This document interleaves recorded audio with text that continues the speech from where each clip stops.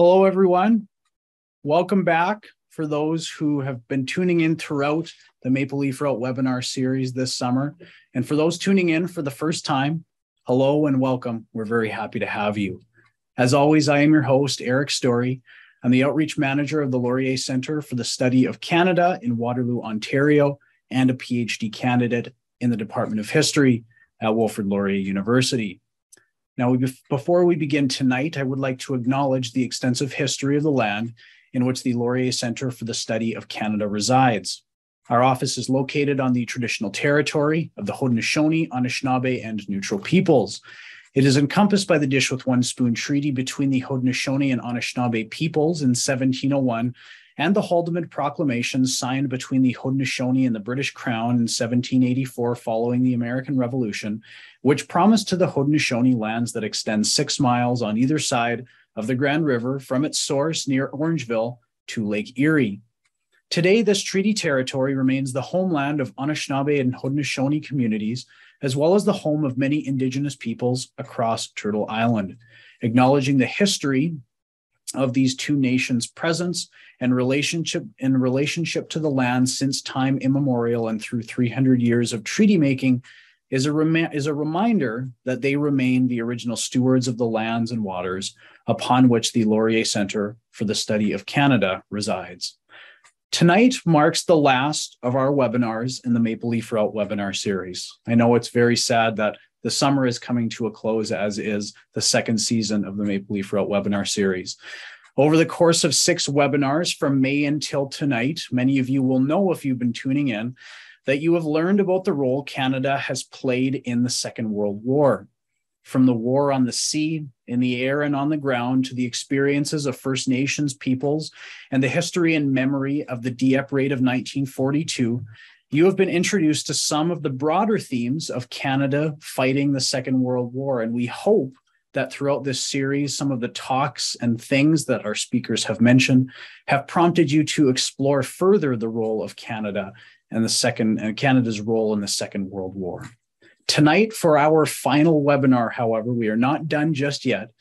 We turn to the often overlooked role of servicewomen fighting on the front lines during the war. But before I turn it over to our speaker this evening, I have just one final message from our sponsors.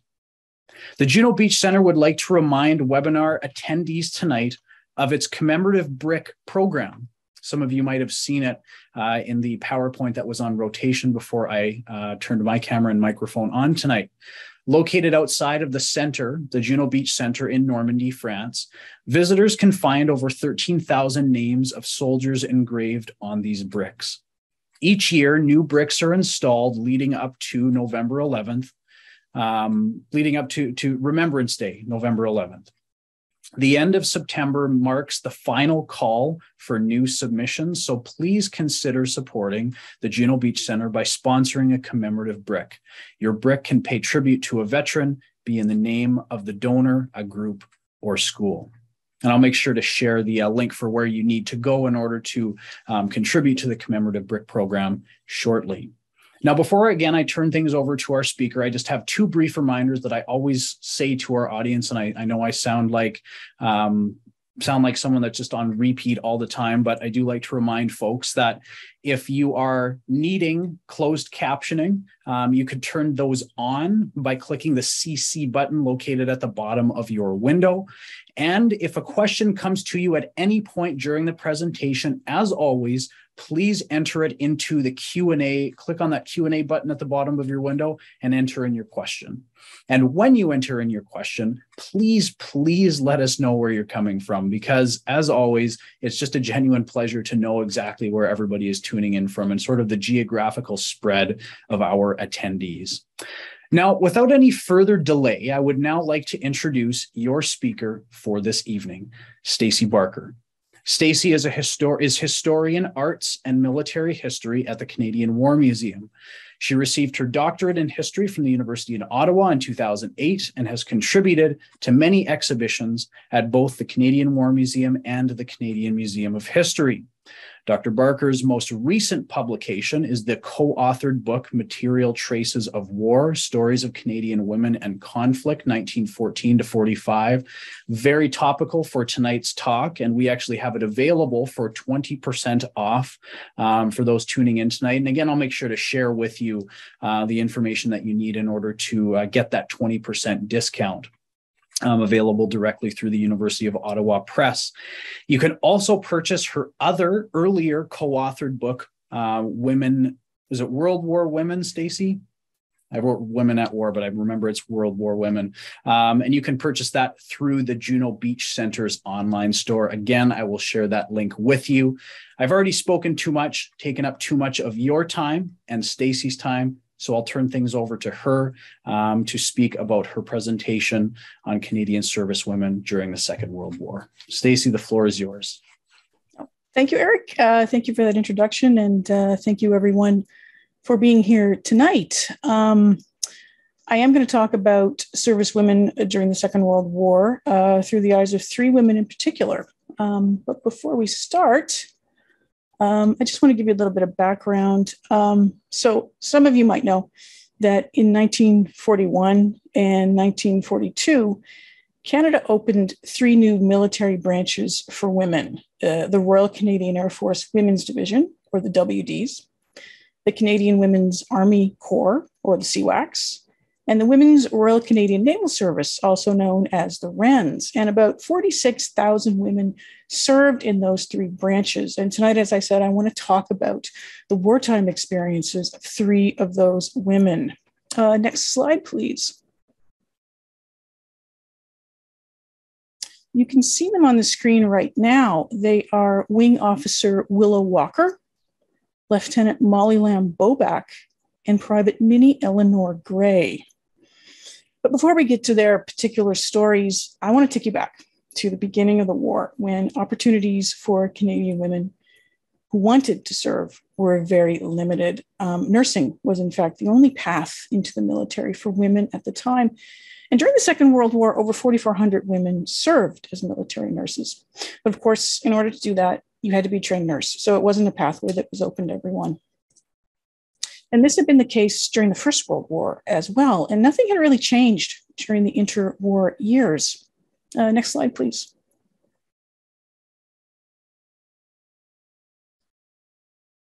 So when the Second World War began, some women very much wanted to serve in a military capacity. They believed strongly that they had a lot to offer if only they were given the opportunity.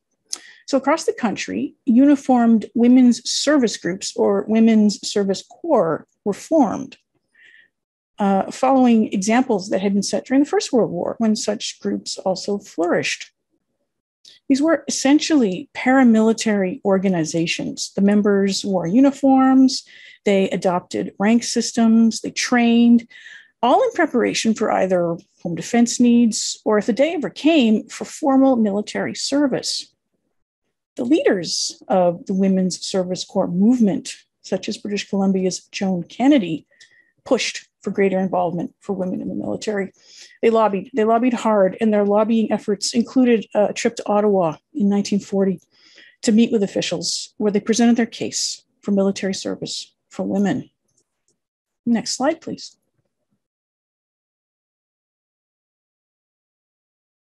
And in 1941, as you can see from these headlines, their efforts finally paid off. A perfect storm had gathered, paving the way for women in uniform.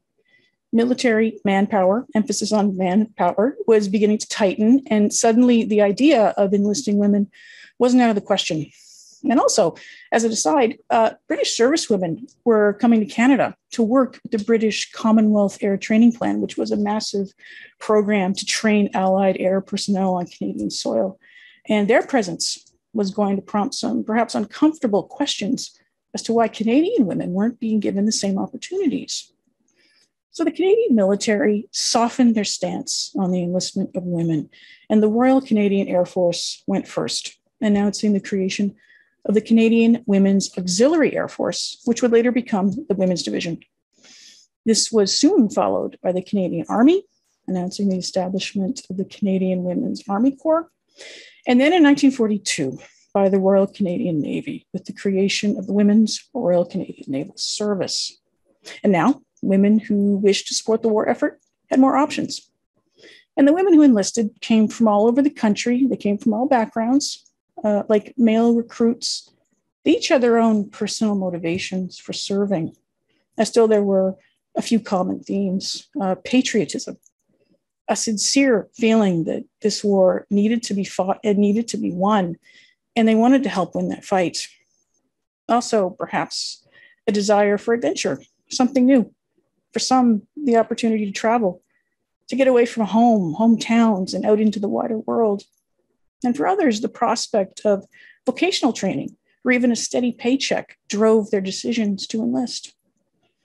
And of course, social pressure, peer pressure may have played a part in decisions as well, showing that you were patriotic, that you were doing something for the war effort to help win the fight, must have factored into some individual decisions to enlist.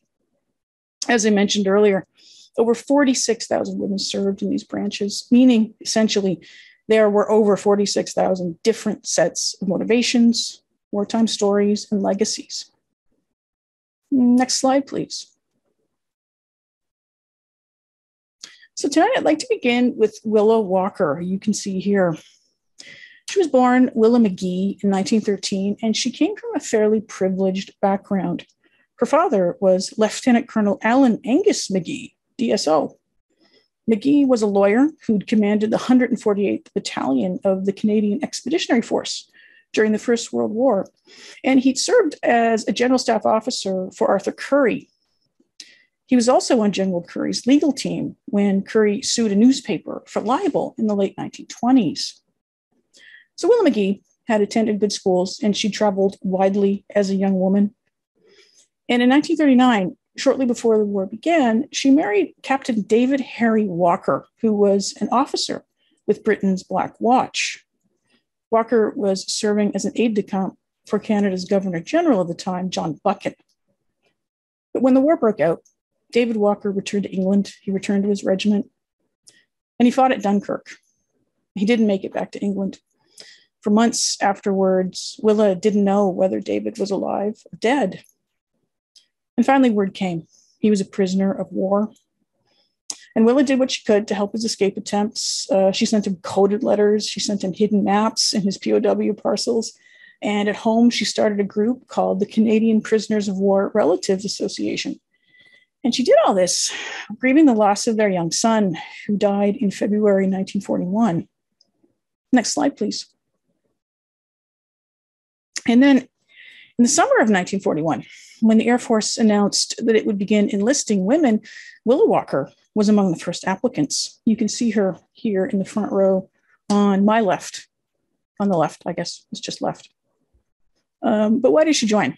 It's possible she was looking for a more focused way to support the war effort, a way to fill the hours spent waiting and worrying about her husband, about the war.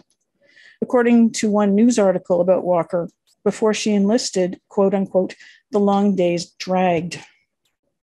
In September of that year, the Air Force selection boards interviewed applicants in major Canadian cities. And during this process, 150 women were selected for the first training course to be held in Toronto.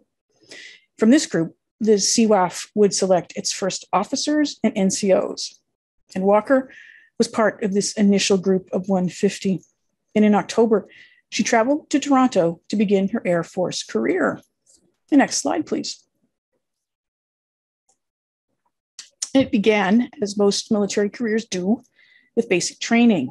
Officers on loan from Britain's Women's Auxiliary Air Force, along with male RCAF personnel, were the trainers who taught this first group of women military fundamentals.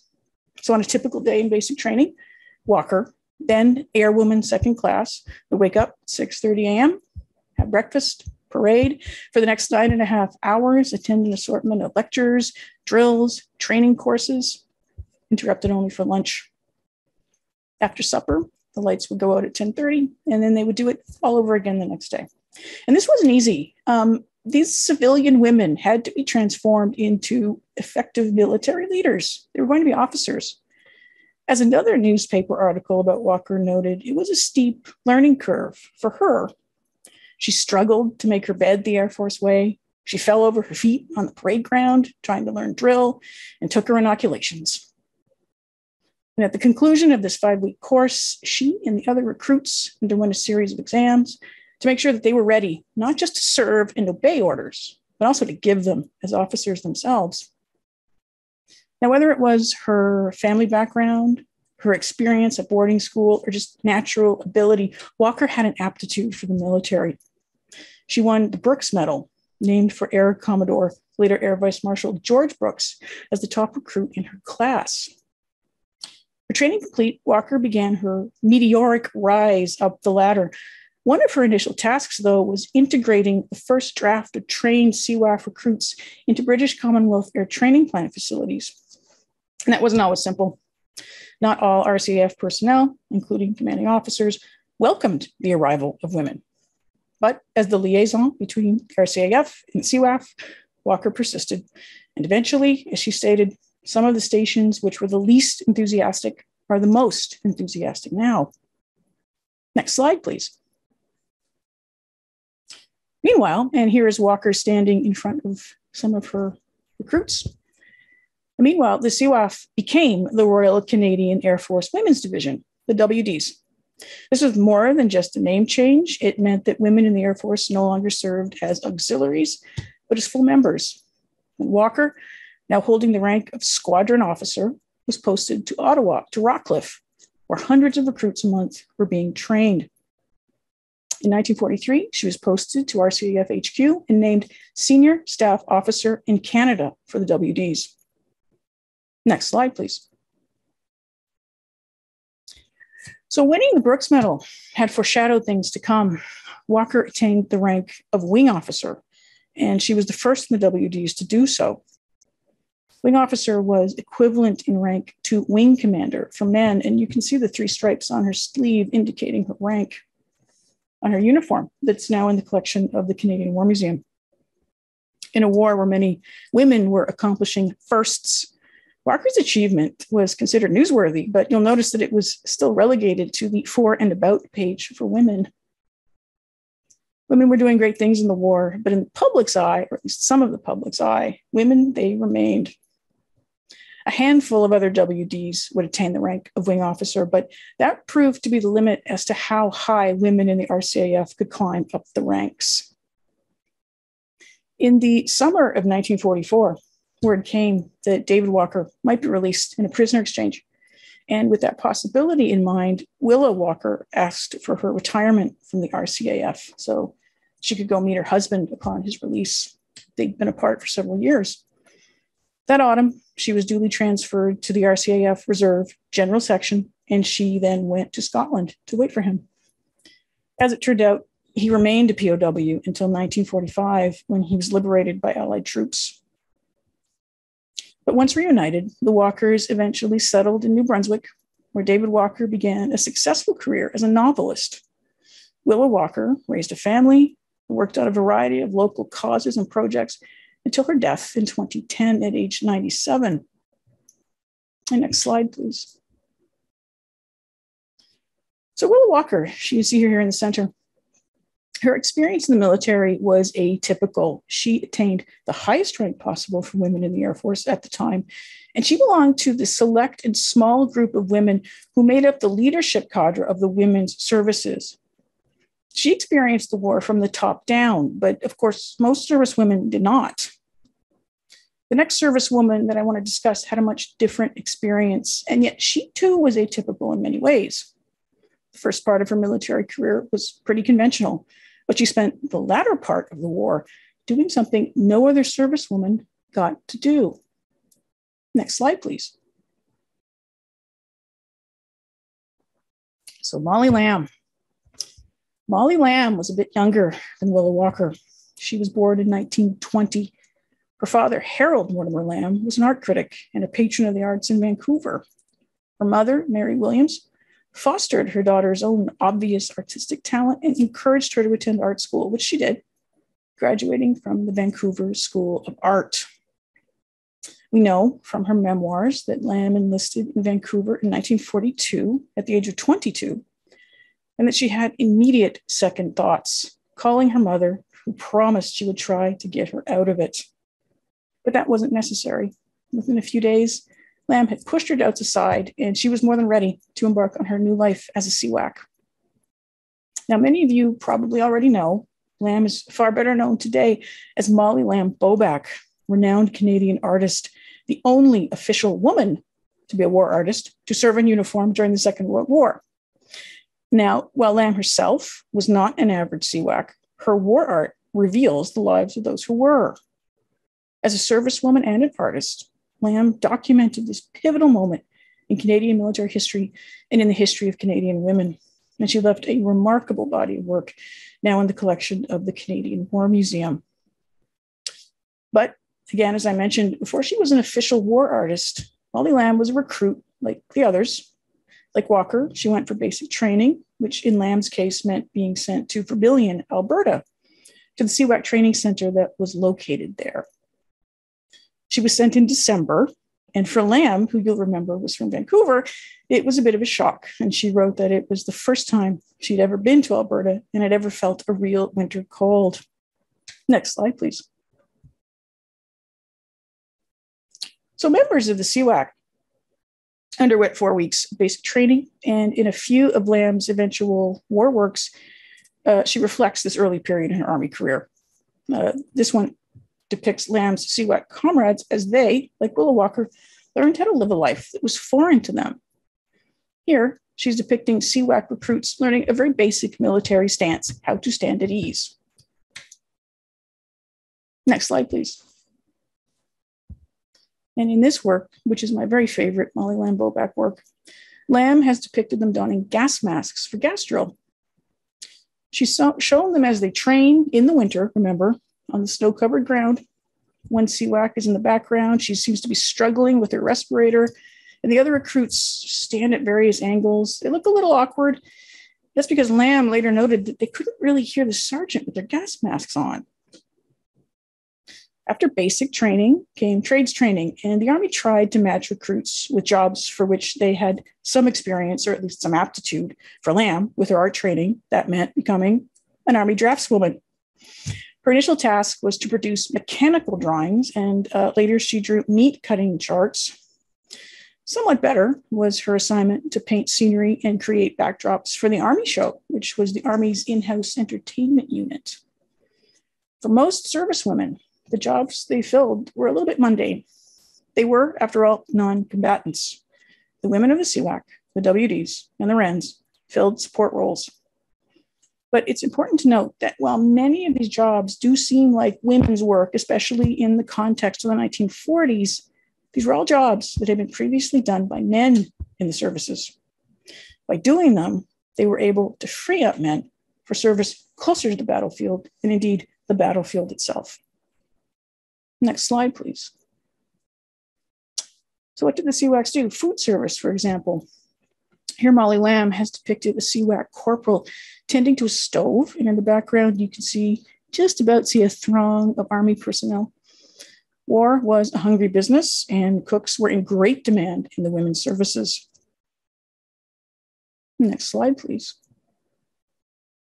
And here, in Private Roy, Lamb depicts Eva May Roy, who was a CWAC working in a canteen.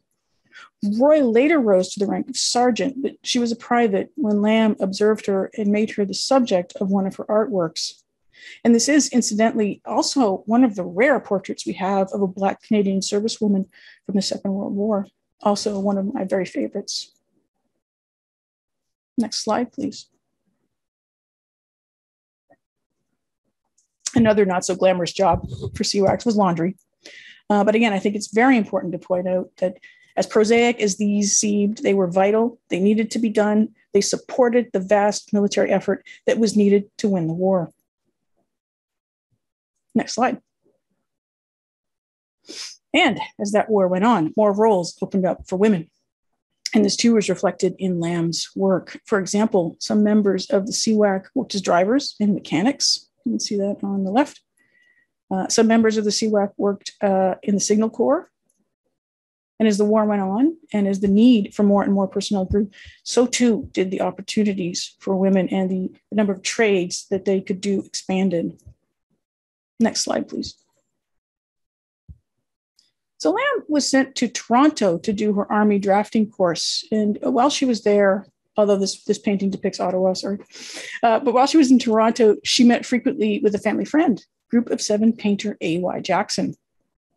In the summer of 1943, here she was posted to Ottawa to work on technical drawings. And she arrived in a city that was just teeming with activity, bursting at the seams with servicemen, servicewomen, government workers, officials of all sorts. Next slide, please. And this busyness was true of so many places in Canada during the war. It was an active time. Everyone, it seemed, had a role to play in what was, after all, a total war effort. Now, this work I'm showing you here is not by Molly Lamb, but by another CWAC, who was an unofficial war artist, Beulah Janicki. This scene shows a very busy Ottawa restaurant. I think it was Murray's. At the height of the war, it gives you an idea of just how packed the city was. Women who joined the services may have, in many cases, been doing everyday jobs, but they were doing them in a heightened atmosphere. The bustle of wartime was exciting. Their jobs gave them a feeling of purpose. Lamb didn't leave the impression that she liked Ottawa all that much. She later recalled that it was humid and sweltering, and it certainly is humid and sweltering in the summer, and that their CWAC uniforms wouldn't stay pressed in the heat. The Army fed them things like stew, but she used her time in Ottawa very well. After she enlisted and after the Second World War official art program was announced, she had one key ambition: to become an official war artist. Through her father, she knew people like legendary Canadian artists Fred Varley and the aforementioned A.Y. Jackson, both of whom had been official war artists during the First World War. And while she was in Ottawa, she visited with H.O. McCurry, who was head of the National Gallery of Canada and who was instrumental in getting that Second World War official art program established, which happened in 1943. So Molly Lamb, CWAC, sketched, she painted, she networked, and in 1944, she entered an Army art competition, and she placed second. Now, this contest was pivotal because it helped build Molly Lamb's name and her reputation as an artist, and it brought her dream to fruition.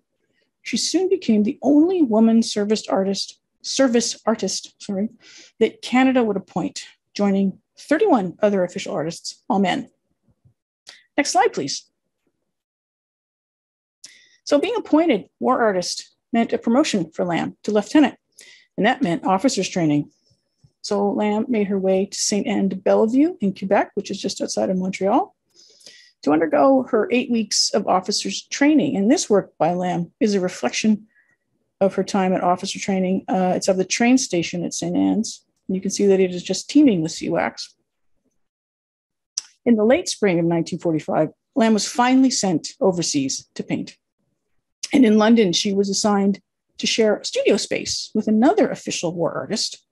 As it happens, the winner of that Army art contest, Bruno Bobak. Next slide, please. So by the time Lamb arrived in England, CWACs had been stationed there for a few years. Along with members of the WDs and the Wrens, they fulfilled a range of roles in Britain, and Lamb set out to capture that in her art. This work here on the left, Canadian Women's Army Corps coming to work at Fairfax House, shows some of them. Fairfax House was where the war artists had their headquarters, so Lamb would have known this building quite well. Another scene on the right shows CWACs busy at Canadian Military Headquarters Garage in London. And it was on Dilke Street, which was right near the Royal Hospital, which is where the Chelsea pensioners, veterans, lived. And Lamb included one of them in her painting here. You can see him in his red uniform talking to a CWAC. Next slide, please. But Lamb didn't just depict her fellow CWACs at work. She also documented other aspects of their lives while they were overseas. For example, in the watercolor on top on the left, she shows them playing baseball, a popular recreational pastime for Canadian military personnel. Or in the pencil sketch, just sitting quietly, having a break, chatting. Or at the bottom, an everyday scene of life in wartime London. Here we see a diverse cast of characters, service personnel from different countries, waiting for a bus alongside British civilians. Lamb didn't just depict CWACs in isolation. She showed them in their element, integrated into the landscape of wartime. Next slide, please. Now, Lamb's time overseas also included several weeks in Europe, where she got to witness firsthand the devastation of war. You can see from the work on the left, ruins in the town of Emmerich, Germany. And there were other CWACs posted to Northwest Europe, and you can see some of them in the next painting, CWACs on Leave in Amsterdam. Next slide, please. Later, in 1945, Lamb returned home to Canada. She completed her war art assignment, and she married Bruno Bobak, with whom she shared a studio in London. Like other women in the military, she was discharged as the CWACs, along with the WDs and the Wrens, were disbanded in 1946. And what I'm showing you here is the Bobak's wedding photo. You can see they're still in their uniforms. Molly in the middle, of course, Bruno on the right, and on the left is Bruno's best man, fellow war artist Abba Bayevsky, who was in the Air Force. So Molly Lamb Bobak, she went on to have a long and successful career as an artist, and her work can be found in many collections along with the War Museum, including the National Gallery of Canada. And she passed away in 2014. So both Willa Walker and Molly Lamb were, in their own ways, products of middle-class abundance. Walker, the daughter of a well-connected Montreal lawyer, and Lamb, who grew up in a somewhat bohemian yet comfortable household. They had support networks and were able to flourish in the military thanks to their own talents, yes, but also no doubt because of that support. And the last servicewoman I want to discuss tonight came from a very different background. Next slide, please. So a few years ago, a collection of artifacts came into the care of the Canadian War Museum, and they belonged to Private Minnie Eleanor Gray. And the collection included a CWAC uniform, hers, her medal set, her handwritten journal, albums filled with photos and clippings, and a few assorted objects and documents related to her wartime service and her life as a veteran. Next slide, please. Here's Minnie. She is on the right in this photo. We don't actually know very much about Minnie Gray's early life, but what we do know indicates that it probably wasn't that easy, and certainly very different from either Walker or Lamb's childhoods. Gray was from Wolfville, Nova Scotia. She was born in 1912. She was Black. She'd been orphaned as a small child. By 1921, at age 8, we know she was living at the township of Horton Poor Farm, which was a care home for orphans and adults who were unable to live on their own. She lived there for a time, and when she was a teenager, she became the foster daughter of a local family. We know that as a young woman, she worked as a domestic servant and a childcare provider in the years before the war. Now, systemic racism made it difficult for Black Canadians to enlist early on in the war, but restrictions eased as the war went on. In January 1944, at age 32, Minnie Gray joined the Canadian Women's Army Corps. It may not have been her first attempt to enlist. I've actually found anecdotal information that she tried once before earlier in the war and was turned down. Why that was, you can draw some conclusions. But what we do know is, for a fact, is that she was accepted in the Army in 1944. The next slide, please. Here she is in the back row on the very left.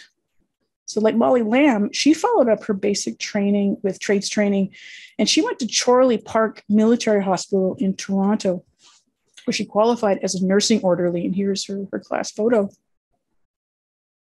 Next slide, please. She plied her trade in Kitchener, Ontario for about 6 months. And then she got news that her military life was about to take an interesting turn. Now, most CWACs, indeed most servicewomen, served in Canada, but many, perhaps all, harbored a desire for overseas service. Minnie Gray was one of them. And she was also one of the fortunate ones who was chosen to go overseas, which she did in July 1945 as part of a draft of 250 SEWACs heading across the Atlantic to Great Britain. Next slide, please. So great. Once she got to England, she was stationed at Aldershot to await her ultimate posting. And in early August, after several weeks of waiting and wondering what her assignment would be, her suspense ended. And she left her impressions of this in her wartime journal, which I mentioned is now in the collection of the Canadian War Museum. At last it came, she wrote. I was called into Sergeant Bodley's office, and I was informed that I was going to the continent as MO to the pipe band. What a day, what a break. I certainly never expected anything as perfect as that. The kids, meaning her SEWAC colleagues, were as excited as I about my posting. They would have given anything to be in my shoes. Next slide, please. So Minnie Gray's posting to the SEWAC pipe band, bagpipe band, was not as a musician. To my knowledge, she did not know how to play the bagpipes or the drums, but rather as a medical orderly.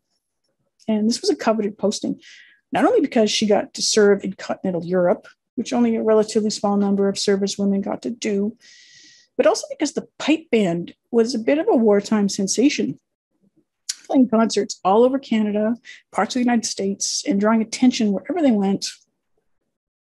The band had formed in 1942, and they were led by Pipe Major Lillian Grant, a bagpiper from Victoria, BC. The band toured across Canada, playing for civilians and troops, helping with recruiting drives, and generally boosting the profile of the women's services, helping them convey a wholesome image to a country still not entirely sure what to make of women in uniform. When women first entered the military outside of the nursing role, Canadian society had to adapt to this new phenomenon, and not everyone was keen. The sight of women in uniform challenged received notions of gender and the roles that women were supposed to fulfill in wartime. And it was feared that this negative impression was harming recruitment. The pipe band, along with another separate brass band, it was hoped could showcase a wholesome image to skeptics. And this even extended to their uniforms. Kilts, of course, are a normal and indeed expected garb for pipe band members, but the SEWAC band was not allowed to wear them because they would reveal their knees. Now, Minnie Gray knew some of the pipe band members already. They'd come over to Britain on the same ship, and she'd also crossed paths with some of them in Canada. But she'd come to know them a lot better in the months ahead. After crossing the Channel, she traveled to the Netherlands, where the pipe band would be based for their tour of Northwest Europe. Next slide. Oh, here we go. Yeah. So along the way, like Molly Lamb, who was also in Northwest Europe around the same time, sketching and painting, Minnie Gray witnessed the aftermath of war. And she wrote in her journal, there were whole streets of houses with no windows, pocked with bullet holes, half of houses standing, children looking half starved and scared of the convoy going by. It was a heartbreaking sight.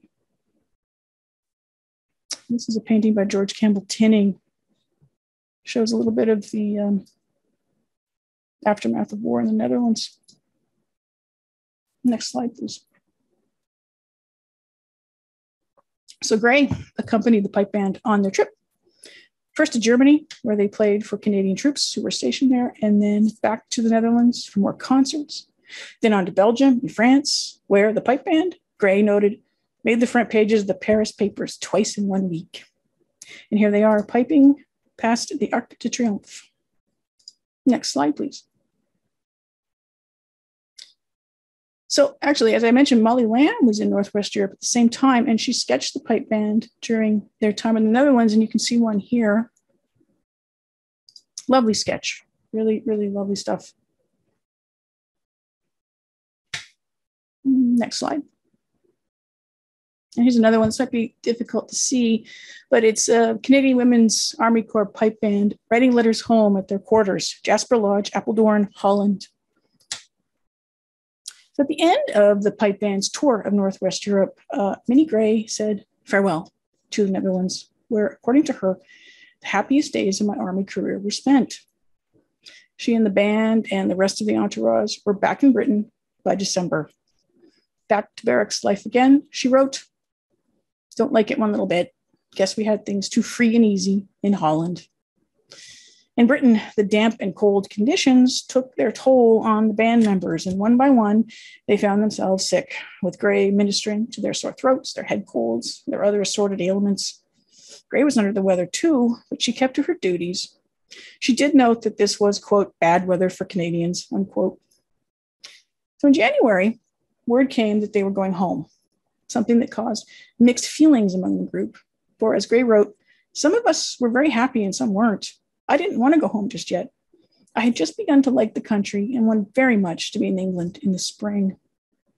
Next slide, please. So Minnie Gray arrived in Toronto in early February 1946. The pipe band was disbanded and Gray left for Montreal, then back to Nova Scotia. She was home. Minnie Gray's war was over. Next slide, please. But the impact of her war service remained. Like many women who'd served, her life course was shifted by her experiences.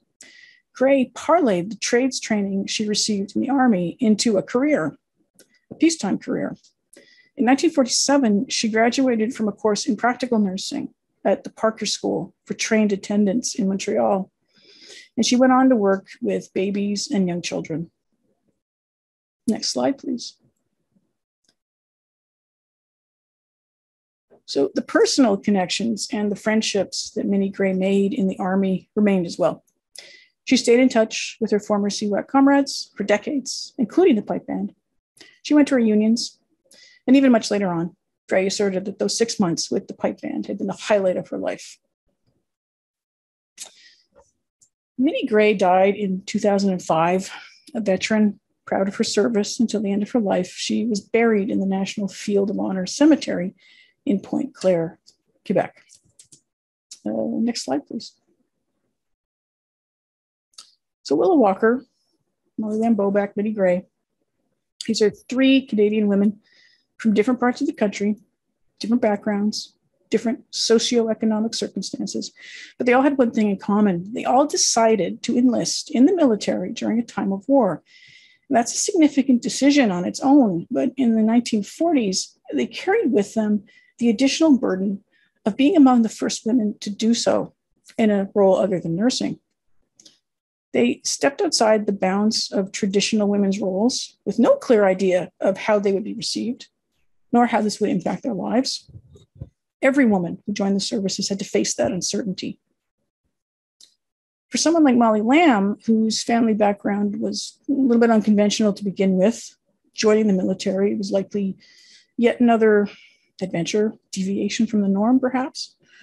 For Gray, whose personal circumstances already put her on the margins, military service arguably could offer her both risks and rewards. And for someone like Walker, whose family military connections were strong, taking on a leadership role in the new women's services may have seemed a natural fit. But for each of these women, it was a leap of faith. And another important thing that these women have in common is the fact that they left something of their war service behind. And that's one of the reasons that we could tell their stories at all. Molly Lamb, for example, left ample documentation about her military life. During the war, she kept a whimsical illustrated war diary, which is now in the collection of Library and Archives Canada, and which I encourage you to seek out. I believe they've digitized the entire thing. She also wrote of her CWAC days in a published memoir entitled Wildflowers of Canada. And there's her art, of course, which we have at CWM. Minnie Gray left a wartime journal and letters, her uniform, other items, which we also have at CWM. And her story is actually among those featured in the exhibition Forever Changed, which I believe runs until September 5th. So if you haven't seen it, go ahead, it's wonderful. The War Museum also has Willa Walker's uniform, and LAC has several scrapbooks of photo albums relating to her service. So because they left these things behind, we're able to reconstruct and talk about their experience. And not every servicewoman did that, of course. In our book that we mentioned earlier, Material Traces of War, which I co-authored with two of my former colleagues, Krista Cook and Molly McCullough, we also present some of these stories, including the three that I touched on tonight. And we did so simply because we wanted to highlight the wartime experiences of Canadian women. Now, in closing, I just want to touch on something that I've noticed over the years.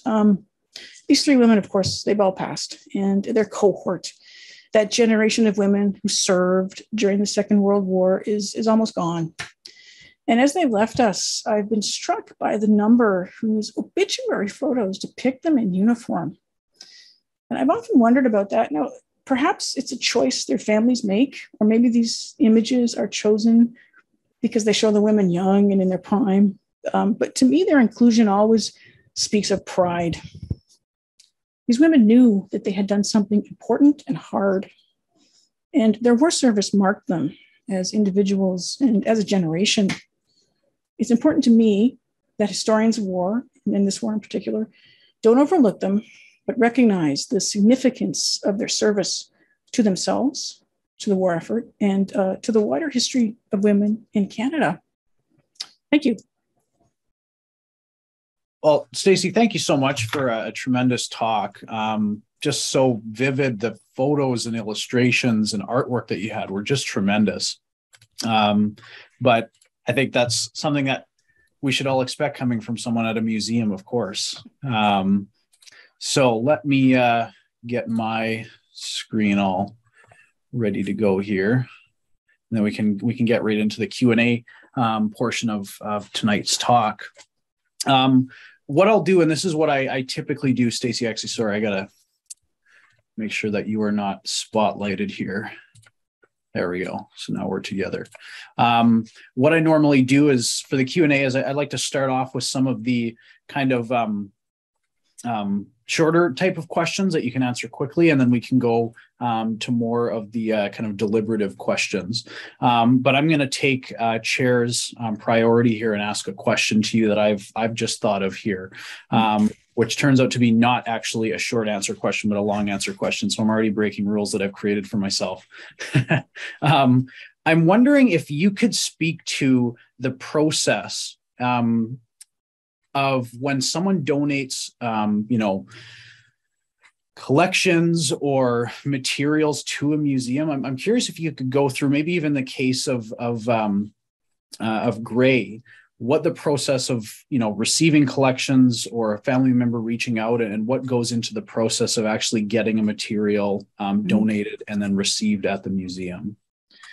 Well, first, I'll have to preface that by saying that as a historian at the museum, I don't actually handle any of the collection side. There are collection specialists who do that. That's their job, and they do a fantastic job. But I do know roughly what happens. The donation offers come from a variety of sources. People, sometimes they just walk into the museum. Sometimes they'll email, they'll phone, they'll say, we have this from, auntie, dad, whoever.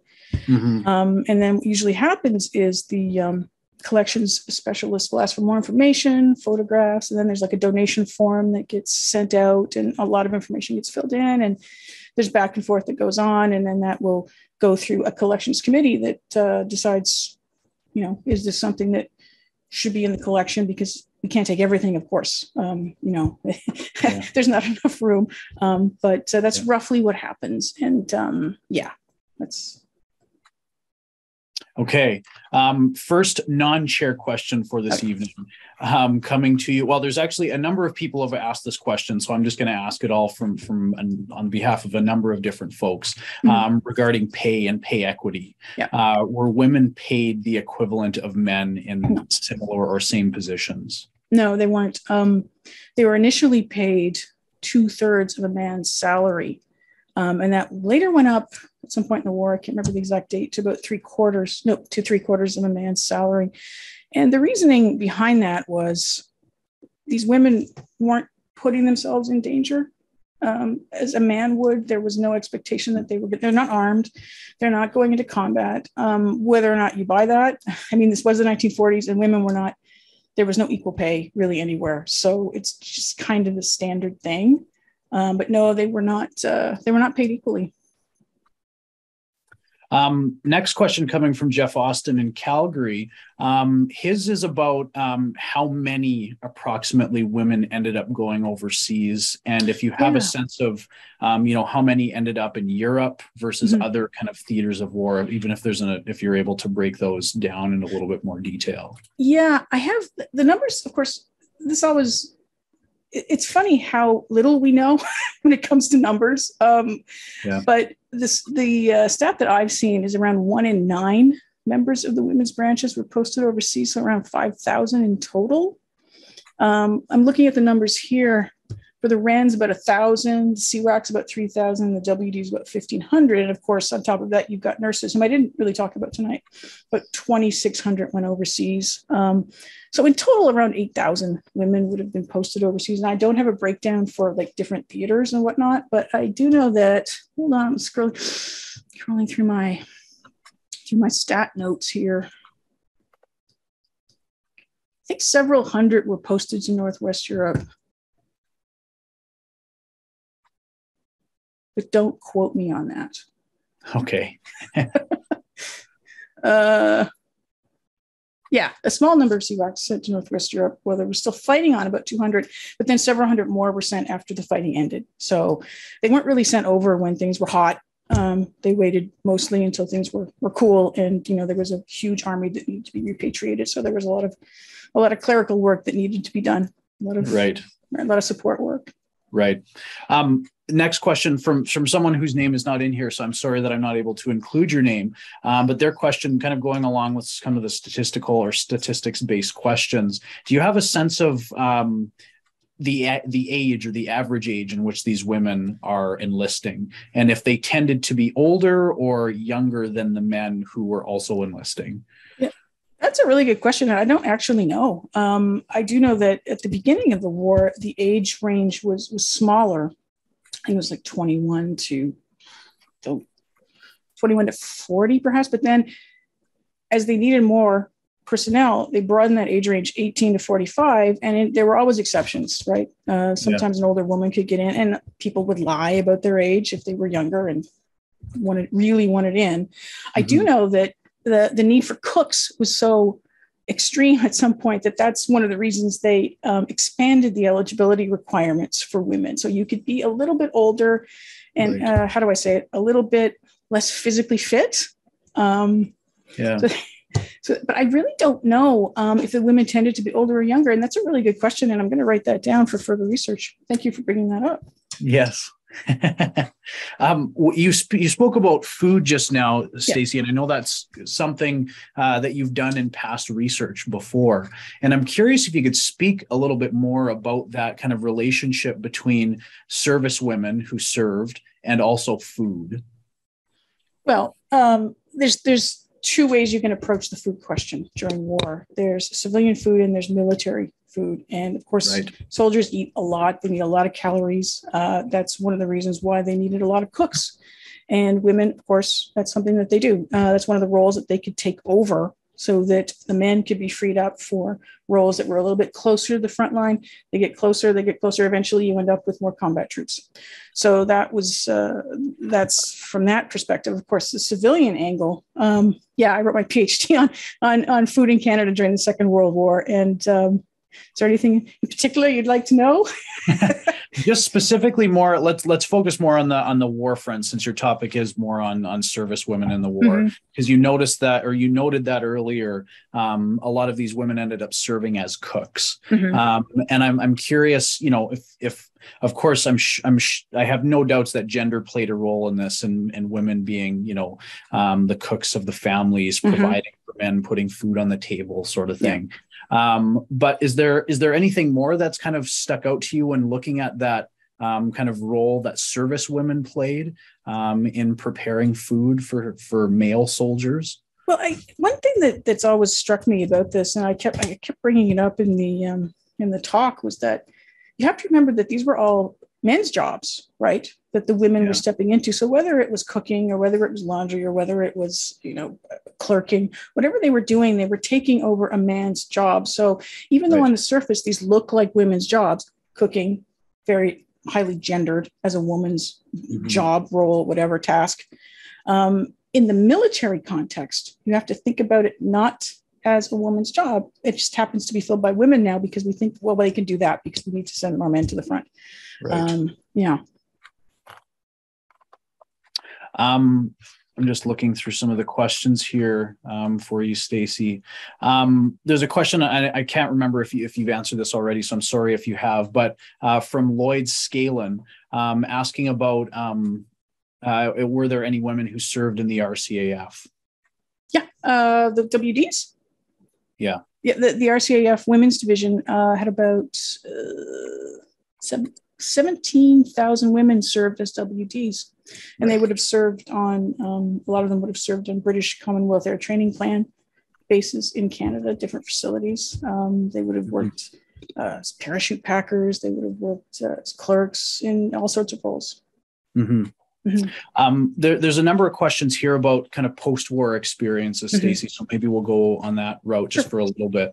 Paula Shore from Surrey, BC asks what career path some of these women took, maybe in using some of those three examples that you had. Well, it's interesting, isn't it? Because one of the women, Minnie Gray, definitely took her vocational training and used it to do something that maybe she wouldn't have gotten to do otherwise.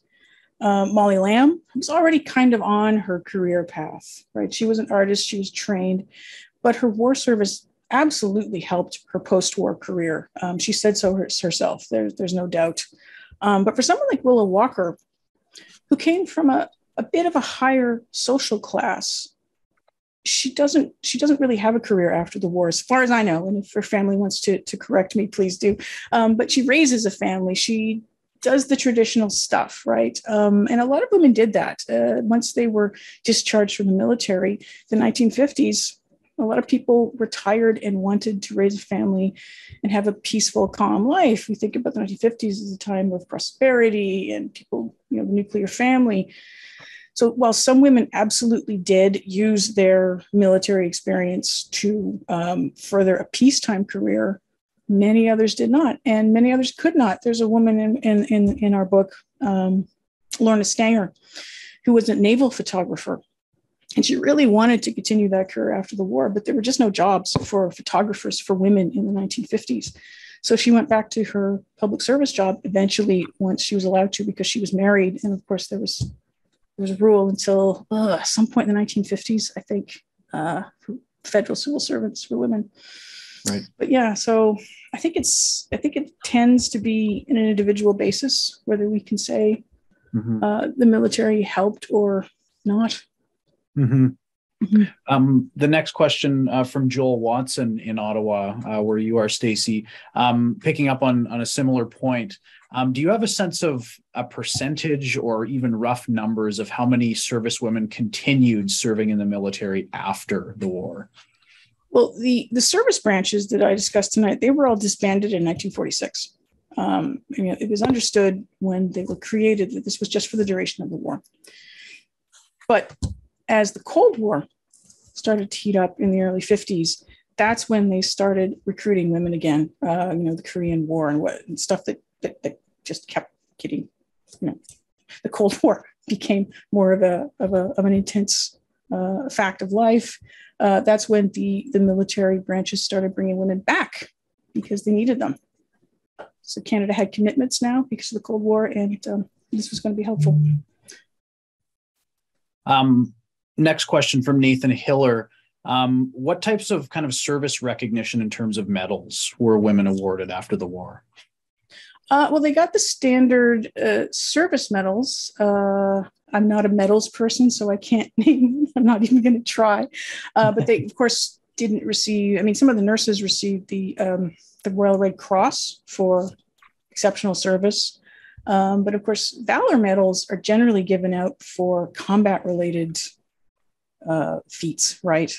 And women were not in combat, so they tended to receive the service medals, for the different types of the ones that a man who wasn't in combat would have received as well.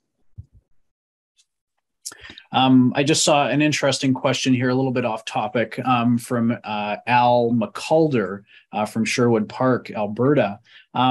he's wondering if you are at all able to comment on how the role of women in the military has changed from the Second World War up to the present day. Wow. Well, it's definitely expanded. And I think that you have to look at the women of the Second World War services as laying a foundational block, right? They're there until 1946, but they really set a precedent. They're brought back in during the Cold War. And over the decades, it took a long time. It wasn't until 1989, right, that women got theoretically, on paper, equality of opportunity in the Canadian Forces. So it took decades, but that foundation was laid by the women of the Second World War, and their evolution within the Canadian military kind of mirrored their evolution in terms of women's rights in Canada. So yeah, sorry, I'm being a little rambly right now. That's all right.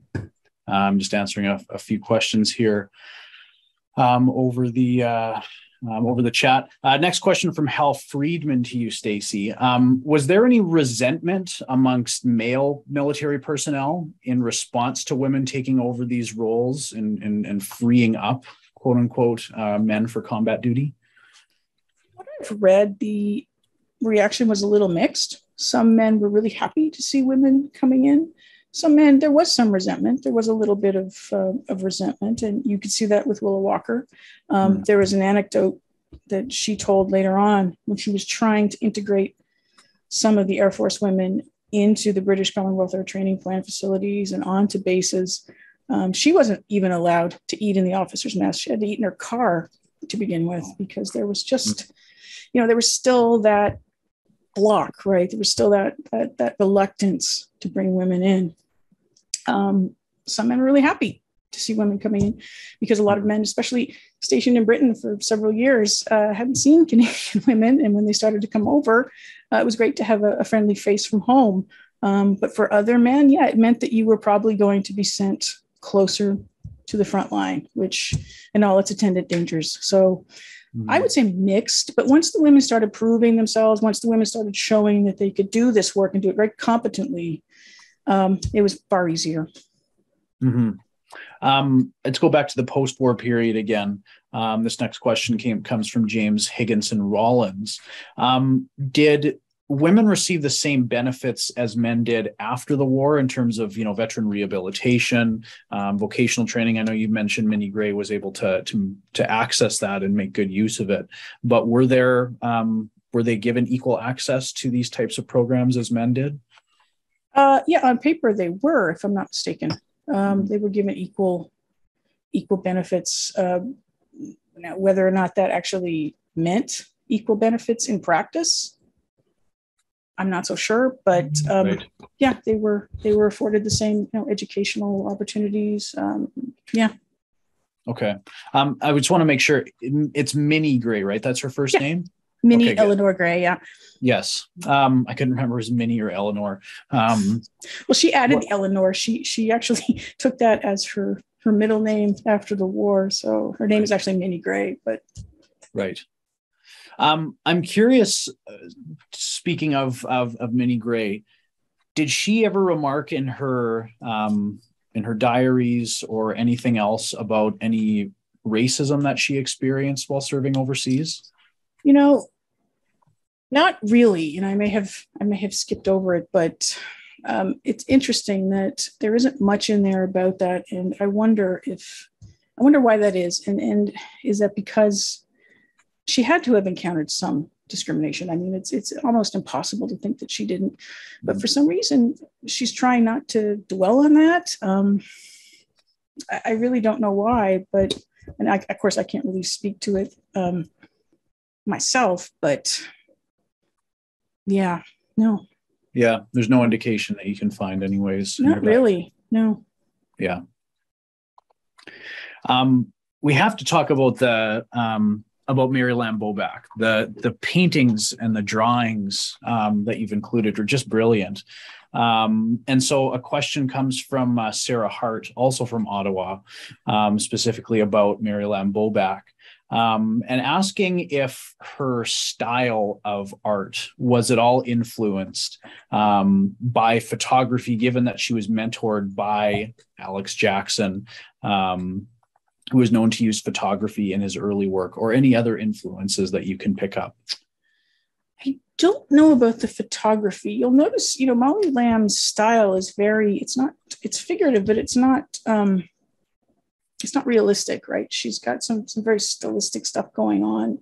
Her faces of the people in her paintings aren't distinct. I don't know about photography so much. Private Roy, though, that painting, I know that she mentioned Cézanne's influence, and that one you can kind of see the way she's composed the painting. But she was mentored also by Jack Shadbolt, who was an official war artist. He was one of her teachers at the Vancouver Art School. So he was someone that influenced her style and influenced her later art for sure. Mm-hmm. But I'm not sure about photography. That's a really good question. To look that up. Okay. I'm curious, did she at all remark, or do you have any record of her relationship with A.Y. Jackson? She really liked A.Y. Jackson. She kind of just sort of would burst in on him with a bottle of wine when she was in Toronto, and he really liked her too. And he had a lot of influence on the official war art program, and she always kind of thought that maybe he had given her that extra push to get her in the program. They had a really good relationship, kind of avuncular. And her father's influence too had to have helped. He was very well connected with the Canadian art scene. So, and she also hung out with H.O. McCurry. And while she was in Ottawa, she would visit with him. Right. So she definitely networked her way into a position, but that's fine. Everyone does that, right? That's part of life. And yeah. Was there any sort of negative response to her being included in the official war art program as the only woman? I feel like I'm saying I don't know with all these questions, but I don't know. I do know that it certainly was something that made the newspapers. Oh, look, woman war artist. So she definitely stood out, right? She was the only woman, and she was the only woman in uniform. Well, she was the only woman. So she was definitely a sensation, right? And you can see that a lot with the way the women's services are portrayed in the media. This is new. This is a novelty. Look, they have a pipe band. Look, they have a war artist, and part of it is propaganda. I think part of it is genuine. This is something new. This is something different. And, not everybody reacted in a good way, but I think when it comes to art, and Molly Lamb especially, because she had such an amazing personality from what I've read and from what I've heard from others, very down to earth and very, she had a great sense of humor. And I encourage everyone to look up her illustrated war diary that LAC has. It's fantastic. Yeah. I'll see if I can track that down while you're answering the next question. Sure. Stacey, but it's continuing on Molly Lamb Bobak's story. I'm curious, have you at all been able to think about kind of her evolution as an artist from the beginning of the war all the way to the end? Well, it's interesting. She later on in her career, she sort of became obsessed, like after the war, with crowds and flowers. And you could kind of see that prefigured in some of her works. But her works really did try to reflect what she was seeing around her as a CWAC. And it's part of what makes her work special is that this is a perspective that we don't really have in Second World War art. So really, it's not so much her style. She's figuring out her way as a painter, her style as a painter. She's very young, remember, she's just come out of art school. So she's experimenting. She has, if you look at Private Roy and you look at some of the other works, they're very different. So this is her, I think, feeling her way as an artist, right? So she's using her wartime experience to do that. And it really helped her. She came out of the war with a much higher profile.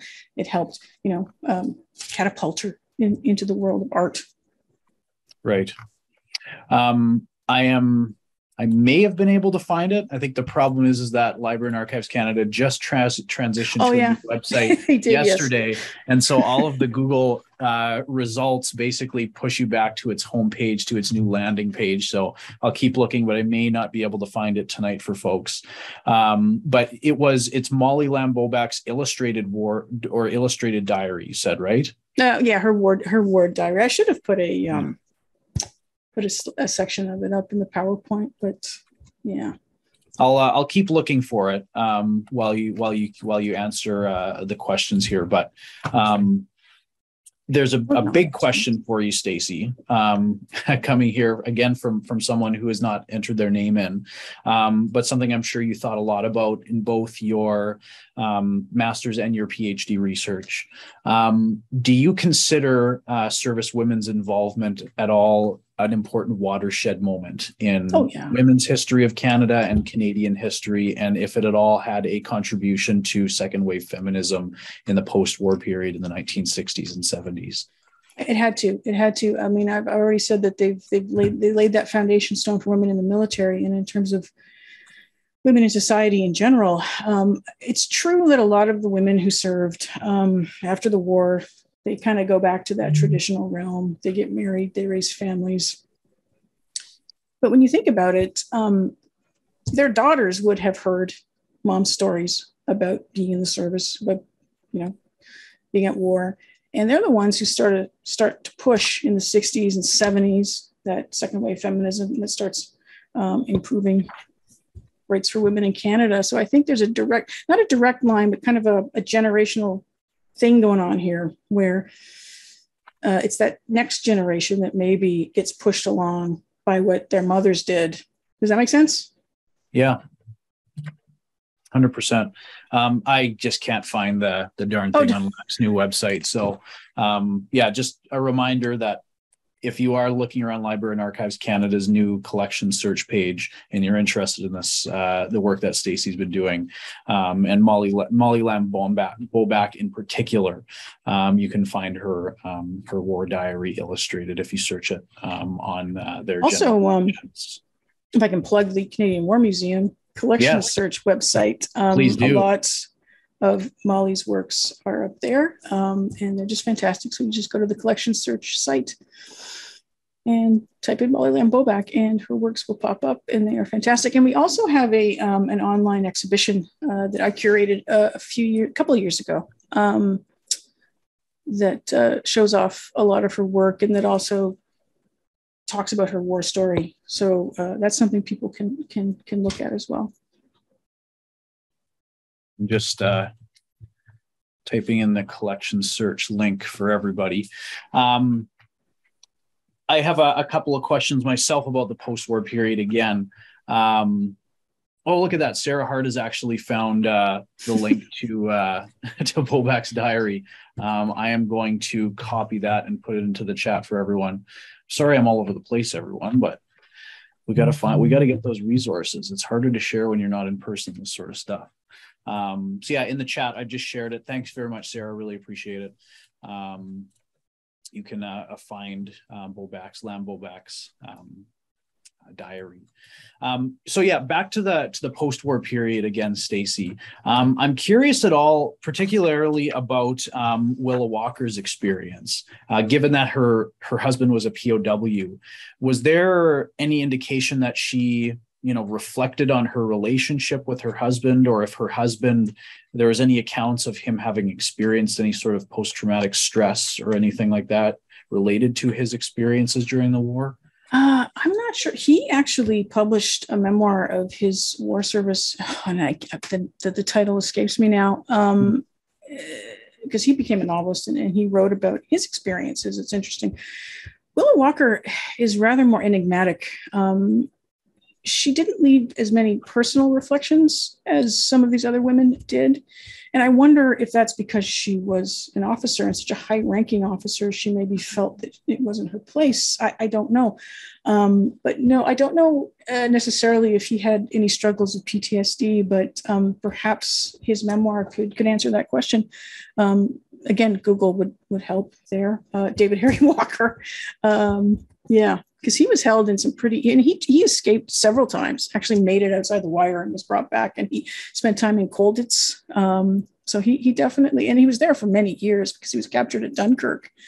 So he had a lot of time to think up clever ways. And before she enlisted in the Air Force, she actually tried to help him by sending him coded letters and maps and whatnot. So, right. Yeah. Back to the war itself, Stacey, a question from Robert Smale. Was there any indication that you have found that there were discussions within the upper levels of the military to allow women to serve in combat roles like they did in the Soviet forces, for example? Obviously a completely different context, but if there was any indication that they were having these discussions at higher levels. I haven't seen any, and it would really surprise me if there were. Canada just seems so reluctant to bring women in, much more reluctant than other countries. You're right. Soviet women were in combat. They were fighter pilots. There was the Soviet Women's Battalion of Death, I think, in the First World War. I mean, and in Britain also, they had women's services in the First World War and in the Second World War, at the very beginning of the Second World War. And it took Canada several years to even get on board with non-combatant women who were not nurses serving. So it would really surprise me if there was any discussion of women being in combat roles. And I would love to be wrong. I would love for somebody to unearth something that would prove me wrong, but that would just shock me personally. Right. Okay. There's a second question from James Higginson Rollins. And I'm wondering if you could reflect a little bit, because he's asking me, I think, if there's any kind of plans to talk about the home front experiences of women during the Second World War, particularly around kind of, making munitions, working in the munitions factories, other sort of wartime industries. Could you speak at all to maybe some numbers in terms of women's involvement in wartime industries on the home front and what sort of roles they would have played? In these industries? Yeah, we actually in our book Material Traces of War, there's I think I can't remember 4 sections, one of which is military service, and one of which is women in the workforce. So we have stories in there about women in the Second World War who worked in munitions factories, women who worked as there's a woman in there who worked as she crafted artificial eyes for veterans. Very interesting stuff. Interesting. Now, yeah, the women's workforce, I think, doubled from about 600,000 women to 1.2 million women in the workforce during the Second World War. So there was a huge influx of women into all sorts of industries during the war because so many men. I mean, we had a military that was over 1 million people. So that was a lot of vacant jobs that had to be filled. So women weren't just going into the military. Many more women stayed on the home front and supported the war effort in jobs or simply as volunteers. I mean, volunteerism was huge during both World War efforts. Women raised money. They canvassed for all sorts of causes. So there's many more stories about women in the workforce in our book. Yes, of course. And I've sent it in the chat a couple of times, but I just want to remind folks that we do have Stacey's most recent book, Material Traces of War, available for 20% off tonight through the University of Ottawa Press website. I'll share the link with you one more time and the code to enter when you do so. But if you enjoyed tonight's talk and you want to learn some more, not only about service women, but also women who worked on the home front in these industries and in other roles on the home front, I'd really encourage you to take a look at her book. I'm sure it will be it'll be fascinating and well illustrated as well, given the presentation tonight. Let's get back to the questions. We got about 10 minutes left, so perhaps I will try to fit in 3, maybe 4 more questions. We'll see how quick we can get through them, and then we'll wrap things up right around 9 o'clock. Where we go? Yes. So the next question comes from Marie Sterling. And she says that she served in the military during the Cold War. And I know that you've already kind of established the importance of, Canadian servicewomen in the Second World War, kind of laid a foundation, right, for future women in not only service roles, but also just in general Canadian society, right? But given that she had served in the military during the Cold War, she's curious what would have been different between the Second World War experience and the Cold War experience of a Canadian servicewoman. Wow. Well, first I'll preface that by saying I'm not a Cold War historian. So, well, I think in general, the differences would have been, in the 1940s, it's the 1940s. Women are still making headlines if they wear pants, right? So there's definitely going to be a change in attitude towards women doing anything in what was considered the masculine realm. I'm guessing that things shifted quite a bit during the Cold War, but perhaps not as much as we see today, when we do have equality of service, on paper at least. But remember, in the 1940s, women weren't doing this. I mean, this was all very new. And by the time the Cold War rolls around, we've seen that women can serve in the military and they can offer something, and they can do so competently. So, yeah, I'm not sure. I can't really answer that question because I don't actually know a lot about the post-war military. You'd have to ask my colleague, Andrew Birch at the Canadian War Museum. I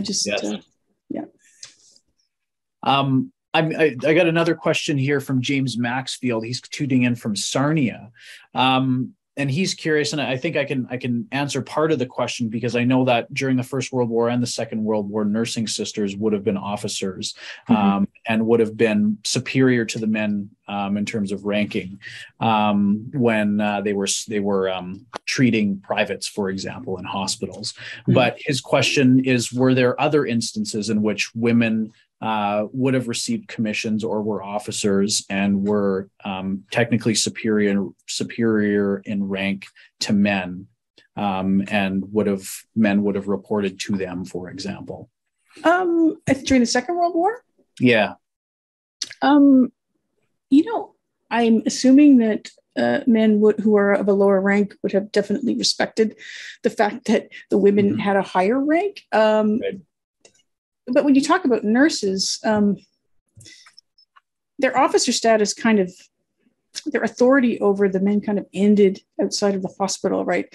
Yeah. They were given officer rank for a very specific purpose. When you're a patient, you're going to obey this nurse because she's an officer, you might not be. But in terms of commanding men, I'm not entirely sure that the women of the Second World War service branches would have been commanding men. They definitely would have been commanding other women. Right. And if you were a private walking down the street and you happened to see, say, Willa Walker, wing officer, walking towards you, I think you probably would have definitely raised your hand in salute. But whether or not she would have ever been able to, it's a tough question. It's a tough question. Right. Tough questions tonight, guys. And some good answers, I think, too. This has been a great Q&A. We only have actually 3 more questions on the docket here, so why don't we try to get through them in our remaining 7 minutes. Question from Ken Bridges. Do you have a sense of how soon women arrived in Europe after D-Day in 1944? Oh, after D-Day. Well, you'll notice there are pictures of nurses arriving very soon after D-Day. Again, if you go on to LAC, there's a lot of women actually arriving fairly quickly, I mean, weeks, sometimes only after after D-Day. In terms of CWACs, as I said before, they tended to keep them away from the theaters of war, the servicewomen who weren't nurses. I think some CWACs were posted to Italy in 1944, but they would not have been sent to areas of active combat. And it would have been after the war ended. They would have seen them there. Okay. So not very many at all. Right. Not very many at all. This is a more specific question for you, Stacey, from John Reed. He's curious if any Canadian women ended up delivering aircraft from factories to operational airports, like what happened in the UK. Oh, ATA girls, the ATA. Yeah. Yeah, there were a few Canadian women who flew for the ATA, and a few women who were British, but then later moved to Canada. One sadly just passed away a couple of weeks ago, Jay Edwards. also known as Stella Peterson when she was flying. And she was a British woman who flew for the ATA. She was 103 when she just passed away. But yeah, there were a few, not too many though. And of course, women in the RCAF, WDs, did not fly. Women in the Navy did not serve on boats. They would serve on stone frigates. So you see that the restrictions were still there, right? Right. There were still, you were still being put in your particular place as a servicewoman. There were things that you were not going to do. Mm-hmm. This last question, and I think I might even fit one more question in at the end, because we still have 5 minutes left, and this is the final question from the audience. Dave Alexander, longtime attendee of the Maple Leaf Route webinar series, longtime patron of the Laurier Center. His question, and this is specific to his research, because I know that he does a lot of research himself on high schools and the world wars. And he wonders if you have any ideas or suggestions on resources that researchers might be able to use to do research on the stories of women who served during the Second World War, coming from, particular schools or even from smaller local communities. Oh gosh, well, there are actually a lot of resources that you can. The Canadian War Museum, first of all. Our collection search will bring you a lot of different stories of women who served. Library and Archives Canada, newspapers. I get a lot of information. Historians use newspapers a lot, newspapers.com. There's actually also, while the service records from the Second World War are still closed and probably will be for some time, the records of those who died in service are available. And there are actually, I think there were, I won't give you a number because it'll be wrong, but there are some records for servicewomen who died in service available, and you can get those through LAC or through Ancestry if you have an Ancestry account. A lot of good stuff on there. Fold 3, which is a military genealogy site that you can subscribe to, is good as well. But there's tons of stuff out there, and if he wants more ideas, drop me your email and I'll write something up. Yes, and if folks have more questions for Stacey that maybe came to you later when you're laying in bed pondering the talk, or weren't able to ask in the Q&A, please do just forward them to me, and I'm happy to forward them along to Stacey, and she will get back to you when she has the time to do so. 3 more minutes left, so Stacey, I'm going to ask you one more question, then we can wrap things up. Do we have any information about Private Roy, who she was, what her service was like, even what her post-war experience was like? We do have her service file. She actually tried to join the Army show, like the entertainment unit, but she was turned down, and it was probably because she was Black. We do know that she was possibly posted overseas. That Private Roy's painting may have been from a sketch that Molly Lamb did while she was overseas. It may also have been done in Halifax, but the question's still up in the air. We actually do have a couple of items from her service in the museum collection from her family. We don't have a ton of information about her, no, but her family's out there. And, if somebody would, I think someone's doing research on her, a filmmaker that I've been in contact with as well. Yeah. So if you'd like to know more, I think I can get that. Sure. Well, Stacey, I just want to say thank you so very much for agreeing to this talk tonight, and for giving such a tremendous talk. So much color, so much detail. But I think this is my personal opinion, but I'm sure I speak for a number of folks that tuned in tonight. Just hearing about those personal stories is, I think, what really makes history rewarding and interesting to listen to. So thank you so much for sharing the stories of these three Canadian servicewomen of the Second World War. No problem. I enjoy talking about them. Well, everyone, I can't believe it, but that actually marks the end of our 6th and final webinar in the Maple Leaf Route webinar series. We've gone through last summer with the first season. Given the pandemic, given that organizations like the Canadian Battlefields Foundation weren't able to send students overseas. We hope that in lieu of not being able to send students overseas, that the Maple Leaf Route webinar series was able to fill that void in some small way over these past 2 summers.